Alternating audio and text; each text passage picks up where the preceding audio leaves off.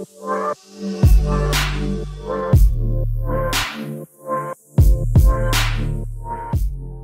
how's it going, folks? It's me again, your boy Tabo, and welcome to another vlog. And so we're just gonna continue with the journey. So with everything that I showed you last time, learning how to move kinematic objects, or how to make objects kinematic, and how to instantiate rigid bodies in a scene, and the neon effect and everything that I did. So now it's time to take all of that knowledge and put it into my project.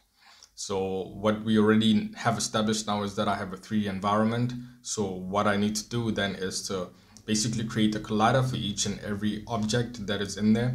And I also have to instantiate some of the objects because some of them are similar geometries. So in order to optimize so that I save up on processing power, then I can also instantiate basically all the geometries that are similar, or that are that look alike.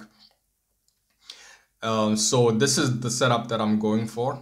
So as you will see when I take you through the scene that I'll be walking you through is missing basically some of the objects that you might have seen in the original scene are missing, but that's only because later on then I will have instantiate. So I still have to work on that code. So don't want to talk too much, but this is basically what I'm going to be taking you through, what I did, how to make objects selectable.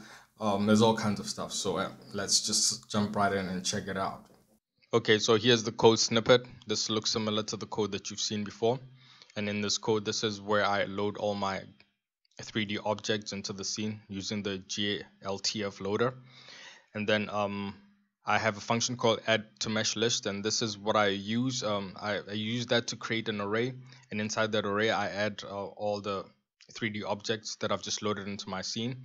And then from that array, then I create a function called create collider, and this collider goes through the array, and then for each and every object it creates a collider. Okay, so this is my 3D scene, and everything that is wireframe that represents the colliders. And if you look at the positioning where they are, that represents the position of each and every 3D object. So that's how this code works. It just takes the position of the object and then it creates a collider next to it. But as you can see, the dimensions do not match because all the colliders have one size, but they do not match the sizes or the size of the object that they're supposed to represent. So this is where the next challenge lies. So as you can see, this is what the scene looks like.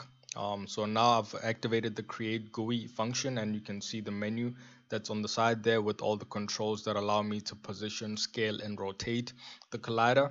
So the main idea behind it is that I can use it to scale it according to the size of the object that it represents so that it fits perfectly around it. And so the code coming up next is what's responsible for creating the GUI. So basically it takes the information from the create collider and then it uses all that information to create the GUI for each and every collider in the scene. And so what that GUI also does is it calls the move collider function. That's what these two are doing.